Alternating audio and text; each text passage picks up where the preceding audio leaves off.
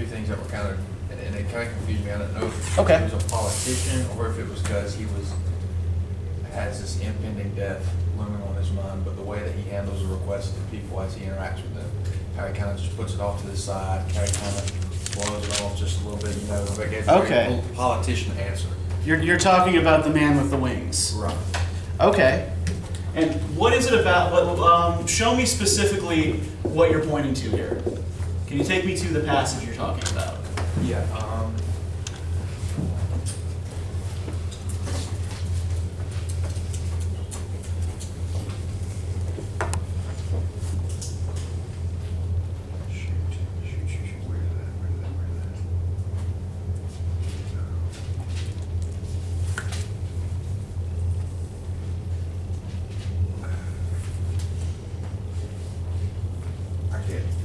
Are you talking about the bit on page 357, near the middle of the page?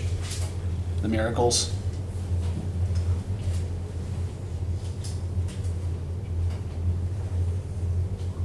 That. No.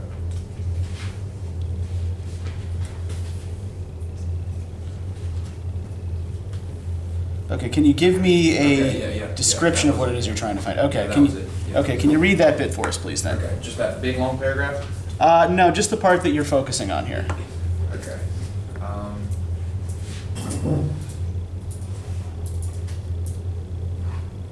It's right here in the middle. It says, it starts in the middle and then it goes to the end of the paragraph. It says, while she's still practically a child, she'd sneak out of her parents' house to go to a dance while she was coming back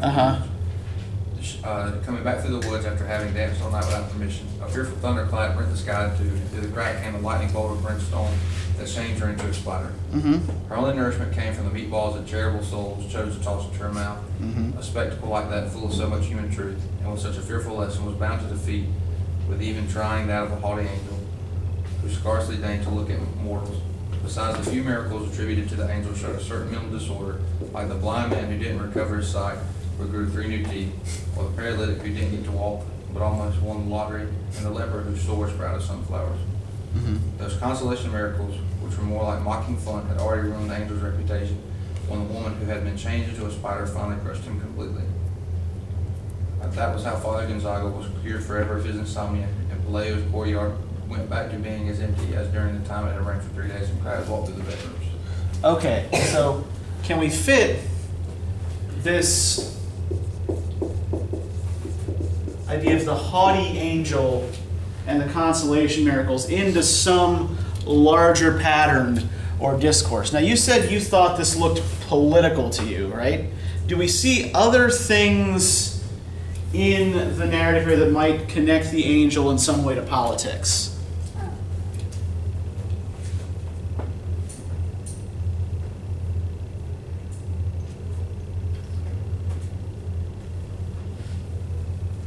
Do we see any things that might connect, any other things that might connect? Let's start smaller here, that might connect to the incomprehensibility of the angel's miracles. Right? They're not useful, they're just weird.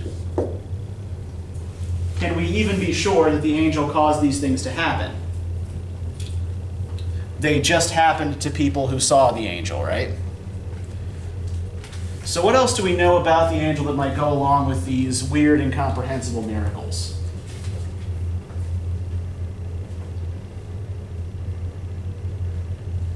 Can the angel actually communicate with anybody in the village? Yeah, doesn't speak the language, right?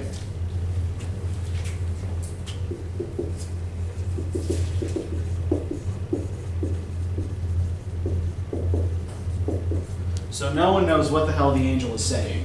Did they speak Latin, or was that just Father? Father Gonzaga speaks Latin. Why does Father Gonzaga speak Latin? It's the language of God. Well, he says it's the language of God, right? Why does he think it's the language of God? Because he's a Catholic priest, right? So he assumes, based on a pre-existing belief of his own, right, that angels must understand Latin. And this angel doesn't, right? Or whatever it is, doesn't understand Latin.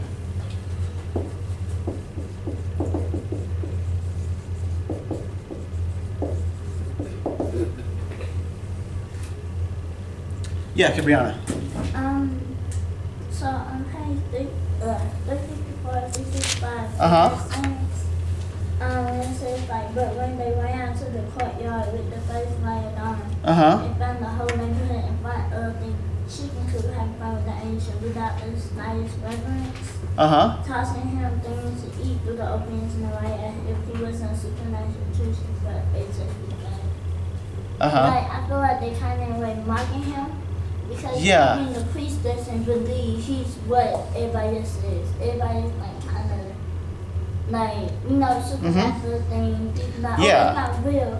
It's one way versus another way, so they're trying to prove it. I feel like they kind of like mocking it. Yeah, and if this is an angel, this is a weird way to treat it, right? Throwing rocks at it, throwing food at it, making fun of it, treating it without reverence. And yet, at the same time, Making all this conjecture about it too. yeah, making all these conjectures about it, and at the same time, what do they want from it? What ideas do they have about this? Yeah. Said one Uh-huh. thing to stud. Yeah, they have these weird ideas, right? On page 355, right? The simplest among them thought that he should be named mayor of the world. Others of sterner mind felt that he should be promoted to the rank of 5-star general in order to win all wars. Some visionaries hoped that he could be put out to stud in order to implant on Earth a race of winged wise men who could take charge of the universe. Okay, so mayor of the world, winged wise men who could take charge of the universe, 5-star general. What is it they want from the angel? Solve their problems. Yeah, take charge and solve our problems, right? Although they have a really, really weird way of asking him to do it. Yeah, these are all positions of authority.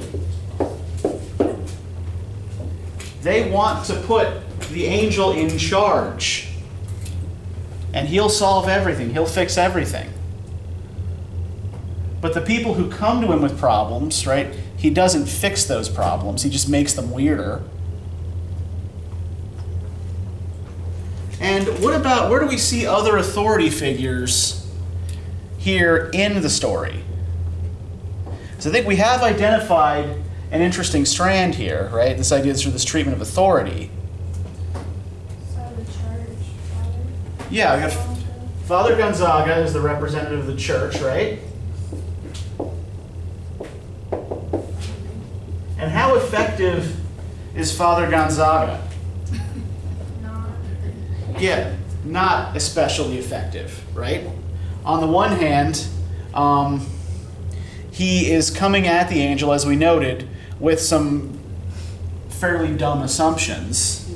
It's like, well, if it can't speak Latin, clearly it's not an angel. And does Father Gonzaga himself actually have the authority to declare whether this is or is not an angel?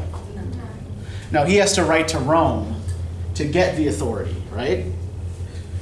So he's part of a chain of command.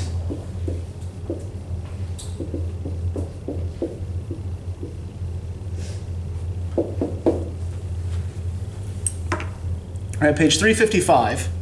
Nevertheless, he promised to write a letter to his bishop so that the latter would write to his primate, so that the latter would write to the supreme pontiff in order to get the final verdict from the highest courts. So he has to write to the next guy up the chain, who has to write to the next guy up the chain, who has to write to the Pope. And then only the Pope can decide by writing to each person back down the link of the chain, right? So what kind of a view of hierarchy is this? It shows Father Gonzaga thinks more highly of himself than possibly he should. Well, he knows his place in the hierarchy, right? He knows that he's at the bottom of the chain here as the simple parish priest, and he can't directly contact the Pope. Right. So is it Father Gonzaga that's being made fun of here, or the chain of hierarchy itself? It's kind of like satire-ish, like towards the chain. Yeah, it's like this is silly, right? Why should he have to write to all of these people? Why should he have to write to this person, who has to write to this person, who has to write to this person, just to determine whether this is not an angel, right? And when he does hear back from them, is the grand authority of the church actually helpful? Father Gonzaga held back the crowd's frivolity with formulas of maidservant inspiration while awaiting the arrival of a final judgment on the nature of the captive. But the mail from Rome showed no sense of urgency. They spent their time finding out if the prisoner had a navel, if his dialect had any connection with Aramaic, how many times he could fit on the head of a pin, or whether he wasn't just a Norwegian with wings. These meager letters might have come and gone until the end of time if a providential event had not put an end to the priest's tribulations. So all he gets when he writes to the supreme authorities is more questions, right? They don't actually help him identify this phenomenon. They don't actually help him create any sort of context for this. And they're not just questions, right? They're inane questions.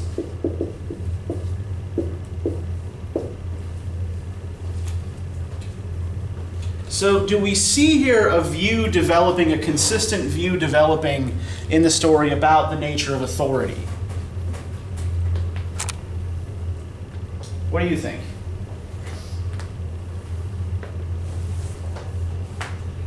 What sort of attitude does the story seem to be taking towards authority?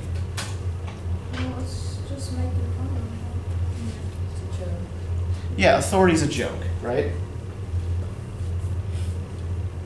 There's no particularly good reason to follow any of these authority figures, right? The angel can't actually solve your problems, nor can Father Gonzaga, right? If he could have done it, he would have done it already, right? He's already in the village when the angel gets there, and the people are poor and the village is infested with crabs, right? So this desire for the people this desire on the part of the people to submit, right?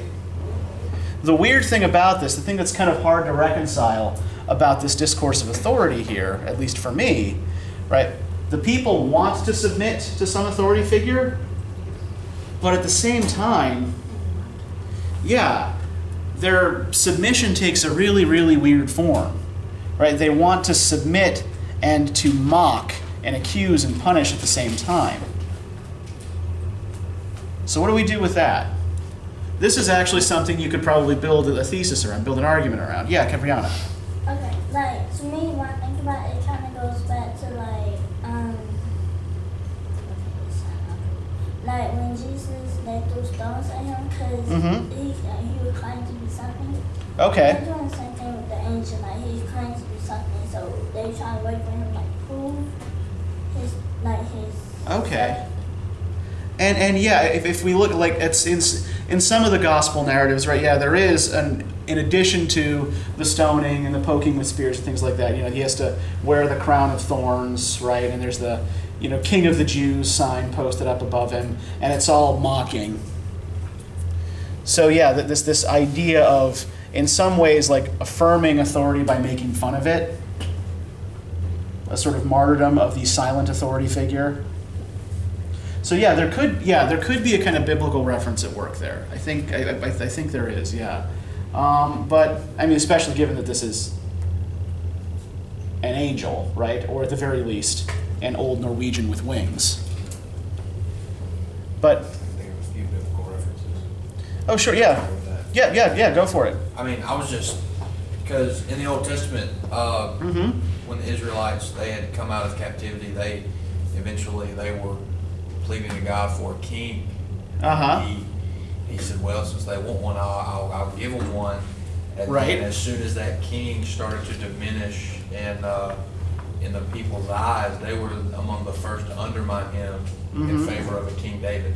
Sure, right. Okay, you're talking about, right, in the book of Samuel, the anointing of Saul as king of the Israelites. Yeah, and yeah, I think that we could find a chain probably of biblical references. Could probably find a chain of references from mythology as well. But yeah, I think we are seeing a similar sort of phenomenon here, right? Now, one other thing that I'll add to this, just to help contextualize the story, this might help bring some of these strands together. Marquez is from Colombia.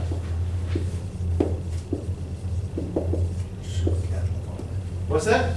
That's just a region predominantly Catholic. Yeah, it's predominantly Catholic, and politically divided, right? You know, there is, on the one hand, there's the government that calls itself legitimate that governs from Bogota, and there's a sort of rebel government that governs the rural areas and doesn't accept the authority of Bogota.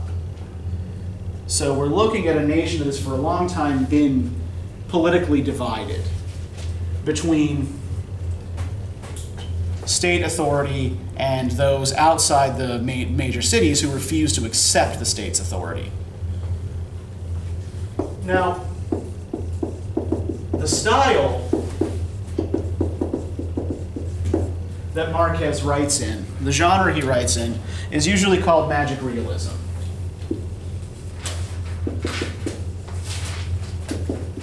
And in a magic realist work,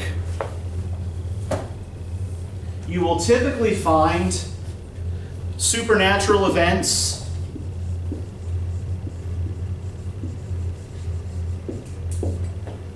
or sort of fantasy elements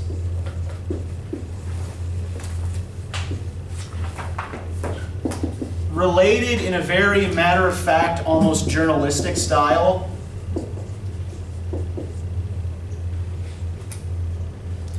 in a kind of otherwise realistic, everyday world.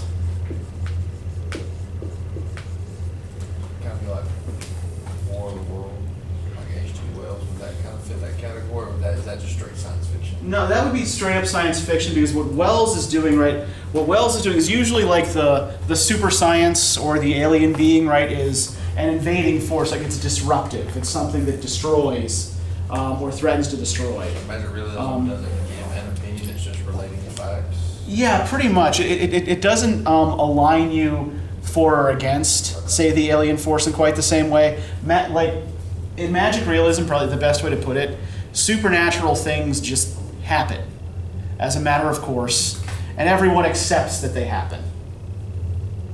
I mean, we can see with Elisenda and Pelayo, right, when they first find the old man washed up on the shore, right? They looked at him so long and so closely that Pelayo and Elisenda very soon overcame their surprise, and in the end found him familiar, right? They assimilate this weird supernatural happening into their everyday world. It's like, okay, yes, this is within the realm of possibility of things that can happen, right?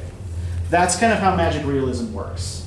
Now, magic realist writers tend to come from countries that have had recent experience of totalitarianism or other kinds of political crisis. So like other writers who work in this style would be people like Milan Kundera, who's Czech, Salman Rushdie, who is from India, and who started writing in the late 1970s when Indira Gandhi's government was instituting repressive measures. One of the inventors of the movement, one of the first people to work in the style really is the German writer Günter Grass in the 1950s. After his own country's recent, shall we say, experiment with totalitarian government. Right, so, yeah, the writers who work in the style tend to come from countries that have had recent political crises, particularly crises that are related in some way to totalitarianism and to excessive government authority.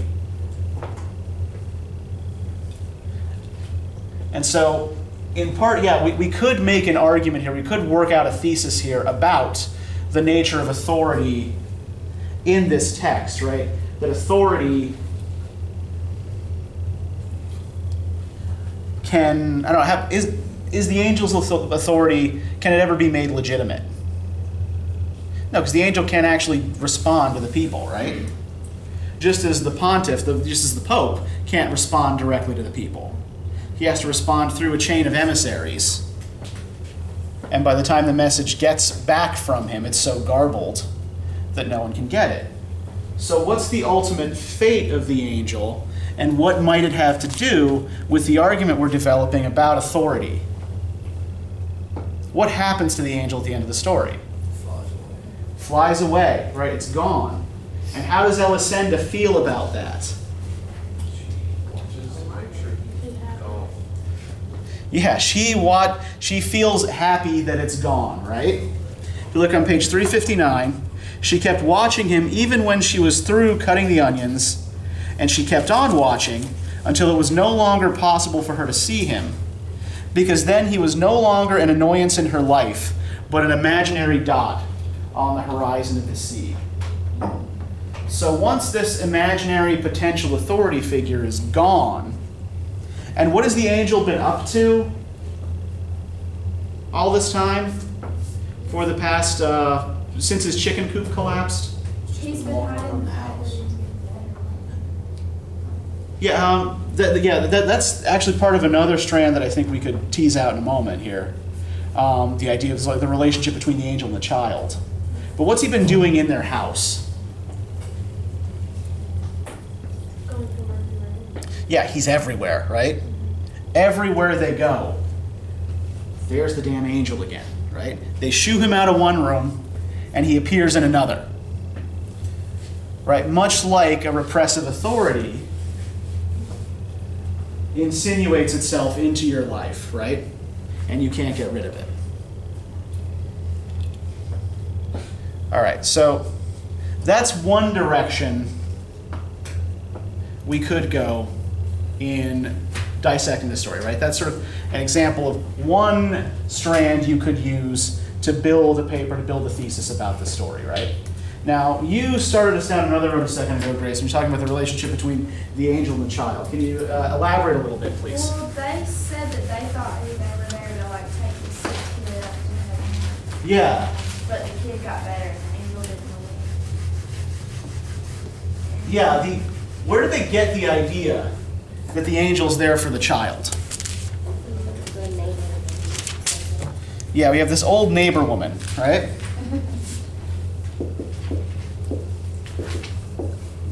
Wise old neighbor lady. And can somebody read that passage for us, like where she first tells them what it is? Is it 354 when she said the angel? She told them he might have been coming for the child, but the poor fellow is so old that the rain knocked him down. Okay, so the angel she regards as an angel of death, right?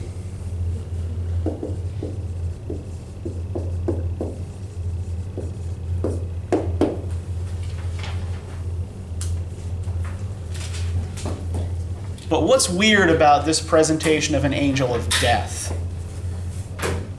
Well, he's old himself. Yeah, and he's weak, right? She an angel of death is pretty magnificent. Yeah, you would think at the very least it would be scary, right?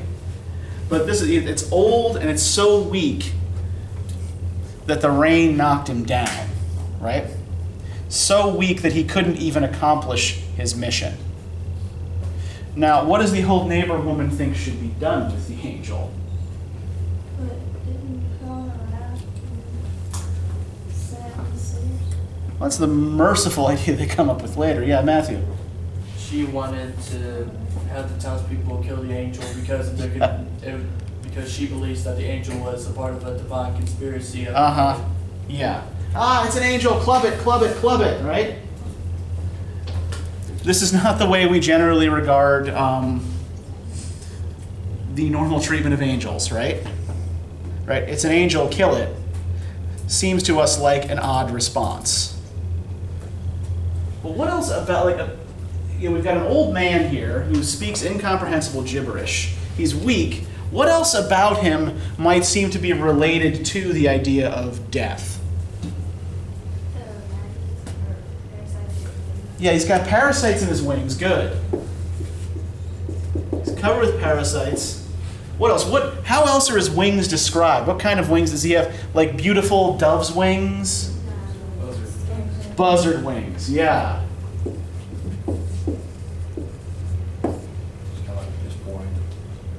Yeah, well, I mean, also, like, I mean, what's a buzzard? Yeah, exactly. We're talking about a carrion bird here. Good. Yes, buzzards form Other dead things. Mm-hmm. Yeah, it feasts on the dead, right? It performs a very, very useful ecological function, right? Right? Not to knock the buzzard, they're very, very important in the circle of life. But you don't want to keep them as pets, right?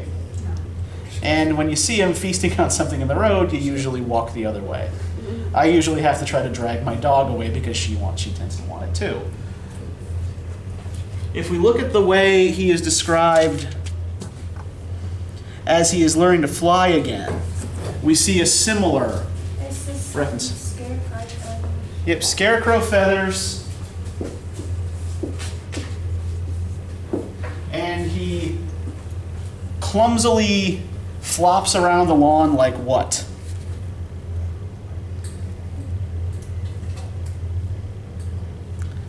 The risky flapping of a senile vulture.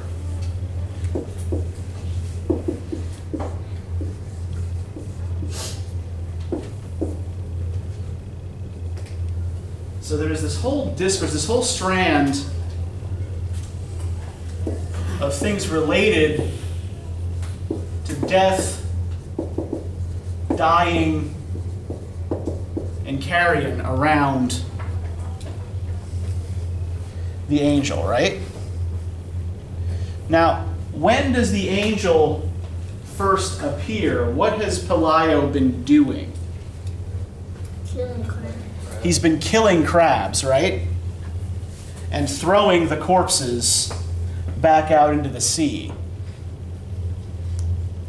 So we can look at this in two ways. There seems to be a parallel development between the angel and the child, right? The angel gets sicker, the child gets better. We could also look at this in terms of the presence or absence of the crabs, right? When the angel shows up, there are lots of crabs. Lots of dead things, lots of carrion. Are there still any crabs around at the end of the story?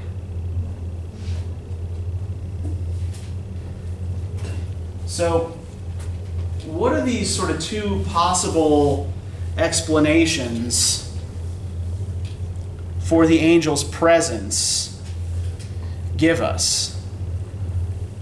Right, on the one hand, is he there for the crabs? Is he there for the child? Is this in fact decidable? Can we? Because we don't know if he's there at all. Yeah, because he's incomprehensible, because he can't speak. Well, he can speak, he just can't be understood. We can't determine what his purpose there is, right? So we can't determine whether this is in fact some sort of carrion-eating angel of death or some sort of angel of healing who has brought this gift to the family, to the child, that they can't really repay.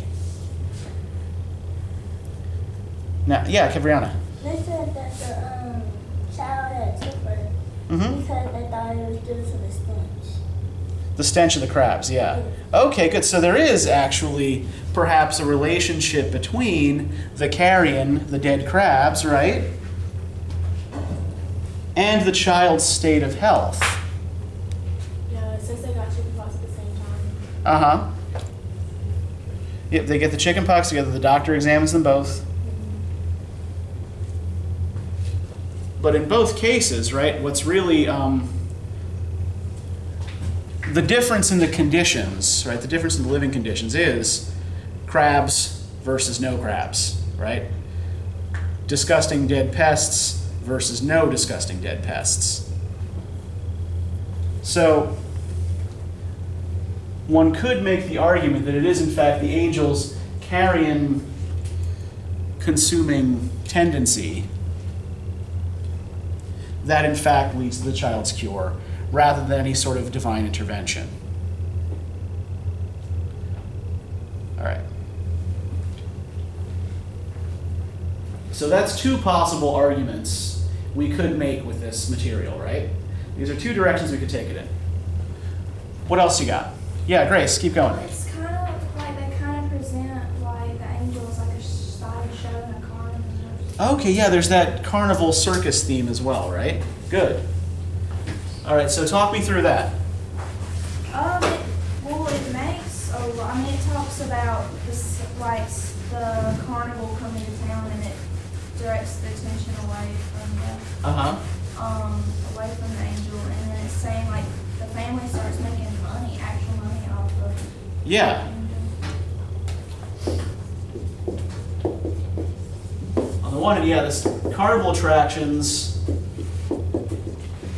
become a source of income for Elisenda and Pelayo. The angel as carnival attraction, right? Now, what sort of carnival attraction would the angel be? Where would you find the angel in a carnival? Or something like the angel? What's it? Sideshow, yes.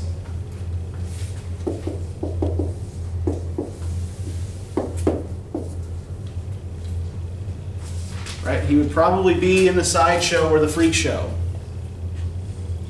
And why do people go to a sideshow? To see something supernatural. Yeah, to see something abnormal, right? Spider-Woman, Yeah. Perry Fair. Oh, there is a Spider Woman at the Perry Fair. Yeah, We half spider, half. Yeah, we actually we missed the sideshow portion of it this year. I mean, like some of those carnival attractions. Like I grew up not far from Bloomsburg, Pennsylvania, where there's another big fair every year, and those same sideshow attractions go all over the country to every little country fair, and some of them have been doing this for as long as I've been alive. Right? It's not the same Spider Woman anymore. There's the one that's the headless girl as well, right? Was beheaded in a car wreck, but is somehow still alive. Or I think it's stuffed now, but I've never gone and seen it. yeah. There's a snake woman, right? Oh, yeah, that's all right.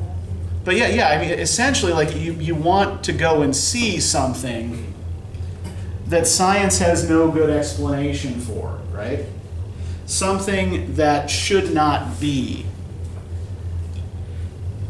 And this kind of points at one of the things that the angel and the Spider Woman actually have in common. They're not just abnormal, right? They're not just sideshow freaks. How else are they similar?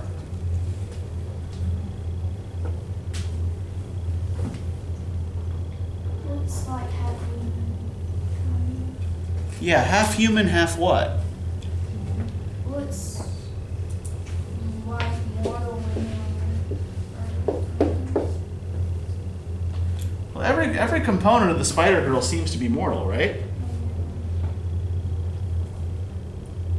How is having a spider body similar to having wings, while being otherwise human?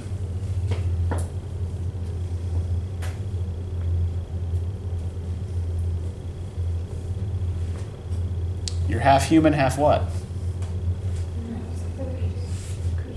Half animal, yeah. They're both human-animal hybrids.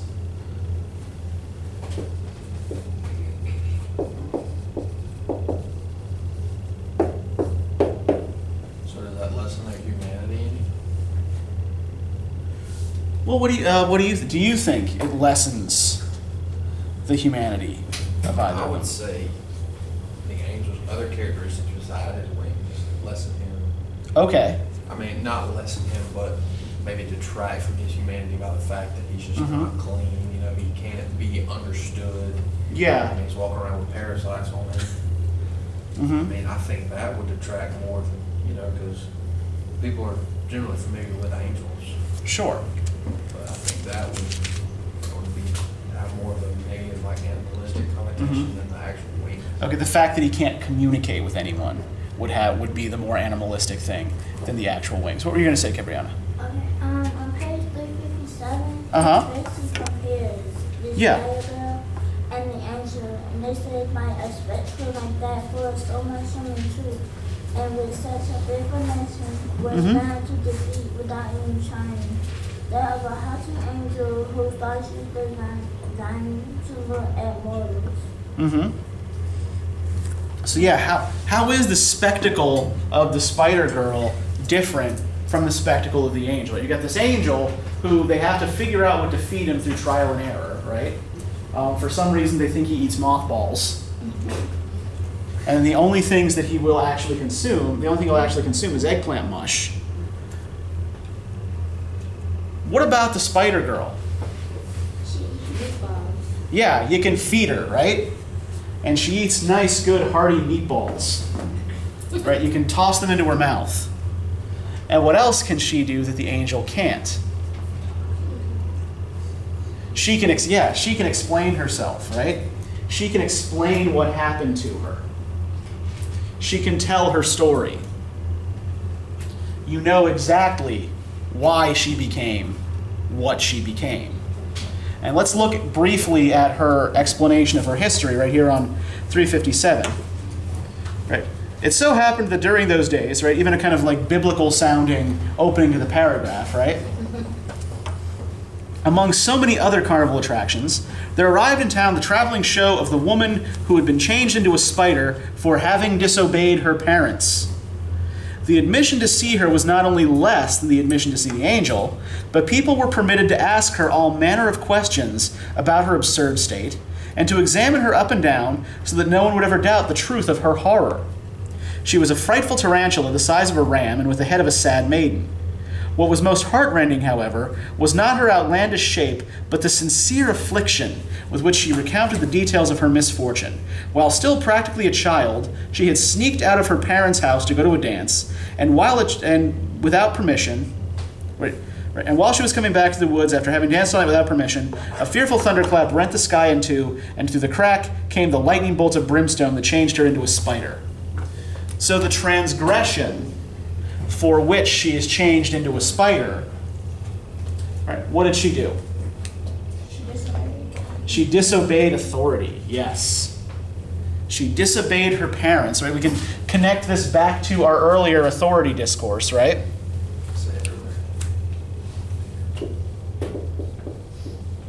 She disobeyed her parents and was changed into a spider. But the fact that she can communicate this, right, that she can tell a story with a moral lesson, right, a lesson that others can take away from this, right, this has more human truth than the spectacle of the angel. So does humanity in the story seem to be dependent upon human form? Human form, I wouldn't say so. Because, I mean, you have an equally as outlandish creature, but the fact that she's able to communicate Yeah. is the... And in fact, physically, she's less human than the angel, right? The angel just has wings, buzzard wings, vulture wings. You know, the only part of her that's human, that remains human, physically, is her head. But because she's able to make connections with other people, she is thus more human. Her spectacle possesses more human truth than the angel. Now, can we then apply this to the villagers and their treatment of the angel? To what extent do the villagers act with humanity towards the angel? They treat it like an animal. Yeah, they treat him like an animal, right? They prod him, they poke him, they throw things at him. If you look on page 356, right, the only time they succeeded in arousing him was when they burned his side with an iron for branding steers, for he had been motionless for so many hours that they thought he was dead. You know, this seems rather an extreme measure for waking someone up, right? You could just shake him. You don't have to poke him with a red-hot branding iron. Or just put it on. Yeah, there are even other ways that are kind of mean to wake someone up, right? That don't involve actually burning them. He awoke with a start, ranting in his hermetic language and with tears in his eyes, and he flapped his wings a couple of times, which brought on a whirlwind of chicken dung and lunar dust, and a gale of panic that did not seem to be of this world. Although many thought that his reaction had been one not of rage but of pain, from then on they were careful not to annoy him, because the majority understood that his passivity was not that of a hero taking his ease, but that of a cataclysm in repose. So there's something that is also potentially terrifying about the angel. Right? They recognize potential for danger in the angel. Right? He can't communicate his intentions. They don't know why he's there. Is he there to take the child? Is he there to initiate some sort of natural disaster? Who knows, right? Because he can't communicate, because his intentions cannot be discerned, he's kind of cut off from the human community, despite the obvious humanity of most of his body, right? All right, so this binary, this is another thread, the human-animal dichotomy, this is another thing that you could build an argument around, right? So, does anybody have any other questions or comments? Because I feel like we've actually done some pretty good work on this. You guys have actually picked out some really, really good stuff. I'm really impressed with the way you've spotted and connected some of these dots. So I'm going to let you go a little bit early. We're going to be doing the Edwidge Danticat story next time, Wildfire Rising, and then that's it for fiction. So remember, you have until next Friday to do any posts on fiction at all, any discussion board posts. How many, what's the maximum, fiction discussion? 4. 4, yep. 4 poetry, 4 fiction, 2 drama. So you should have 10 total for full credit.